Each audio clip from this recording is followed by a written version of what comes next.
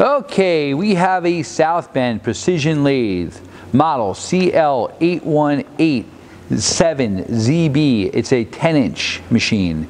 10-inch swing by 20-inch centers. Serial number 14844RKX16. And we're going to run it for you. Machine has threading, which is nice. It has variable speed within each spindle speed. You can see there he's varying the speed. Great. You have from 55 up to 1400 RPM.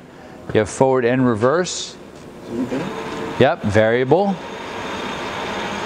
It's an LOO spindle nose. And also you have 3-speed here. Yep, 3 speeds there.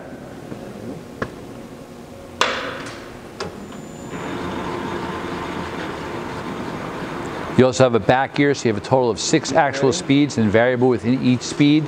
And the machine has a Reliance AC variable speed drive that can run on single phase. So right now he is threading. You engage the half nut and he's threading.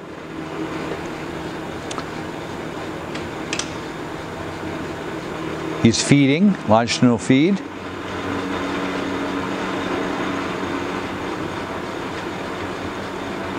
And cross feed. Great.